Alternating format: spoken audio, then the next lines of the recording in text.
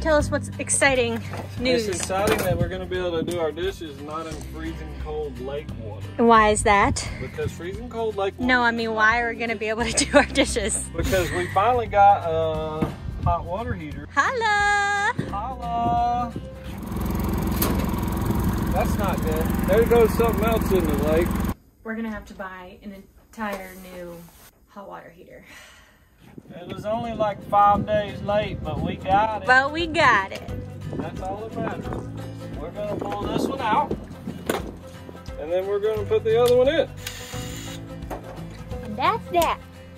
And hopefully, during this process, we're not going to drop anything in the lake.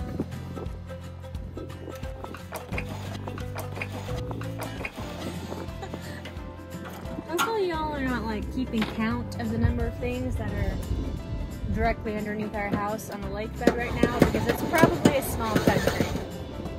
When Sarah and I built this place, I designed the water system so that when you cut the water off at the spigot, it drains all the water in the house. So that way you can winterize the house in 2 seconds. Look where someone didn't paint the back side of the house. Oh. We're not going to talk about that. If you're going to hook up a gas line, you need to have the proper pipe tape. It's yellow, or at least it is in this country. And yellow is for gas. You don't want to blow up. Makes life go by very quick when you blow up.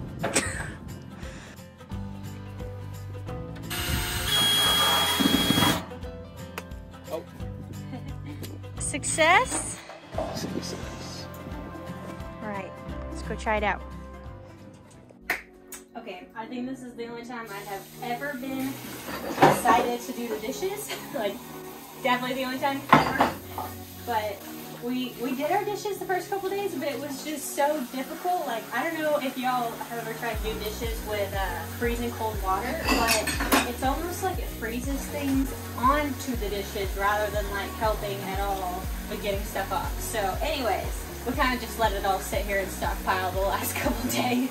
And messes stress me out, so I'm really psyched to finally be getting this taken care of.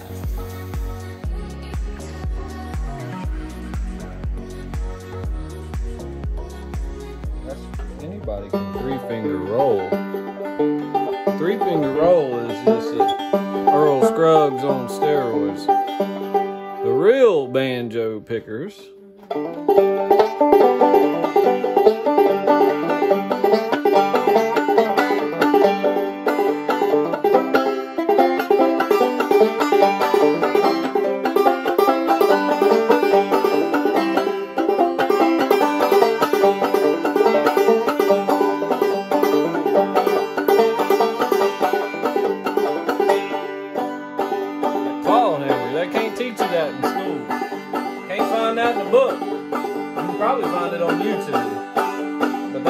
like the mountain boys do.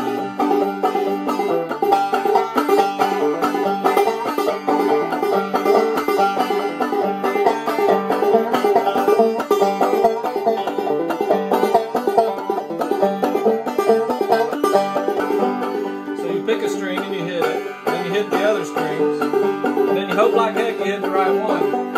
And if you do it just right, you'll get something like this.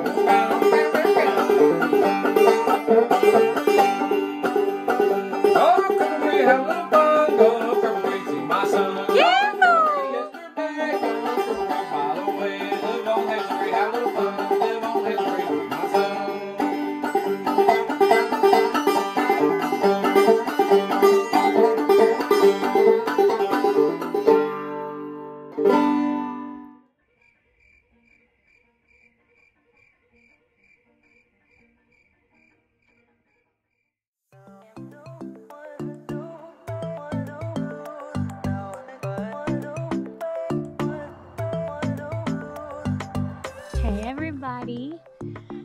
It's another beautiful day on Fontana Lake. What a stark contrast to our video last week, right? I mean, it couldn't get much prettier today. If only the water was not like 50 degrees. I'm just taking a little breather. My feet got tired. I thought paddleboarding would be more like core exercise. Not that it's not, but I just feel like my feet are really what is feeling the brunt of the workout here. Interesting. It is amazing how quiet it is out here. Hi, buddy. I have a friend. How do you do that? You are literally walking on water. Amazing. Miracle of surface tension. Okay, so we did cross a few projects off our list this week. We ran waterline to several of our neighbors. Brandon did really, you know, through the marina in an official capacity, but on a personal level, that was so nice to get that waterline off of our work boat. I'm sure y'all have not even noticed that sitting there, but I notice every day. I've been like so ready to get that project done. We just ran 1,500 feet of water line all the way from where it ended at our house to this place that's on the outside edge of this harbor. If you follow us on Instagram, you already know I repotted a few of my plants and got a new Zanzibar to replace that horrid looking, just sad, I don't even know what it was. I really have a knack at killing plants, house plants, which is ironic given that I am a forester, but that's, you know, totally different, totally different. There's a woodpecker.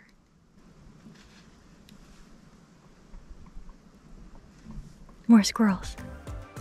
Anyways, okay, I'm gonna try and stand up and not, you know, splish splash. Okay,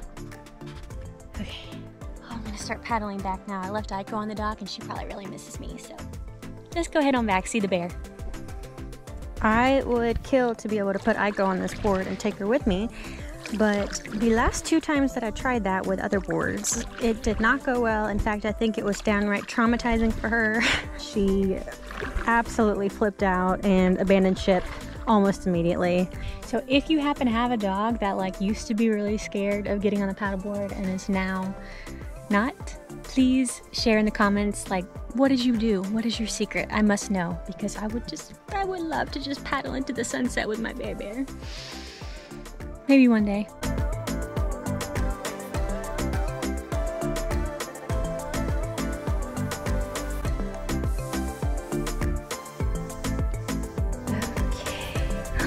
Hello! You having fun while Mom's not home? Huh? What do you think? Okay, let's tell everybody bye. Thanks for watching, guys. We'll see you next week.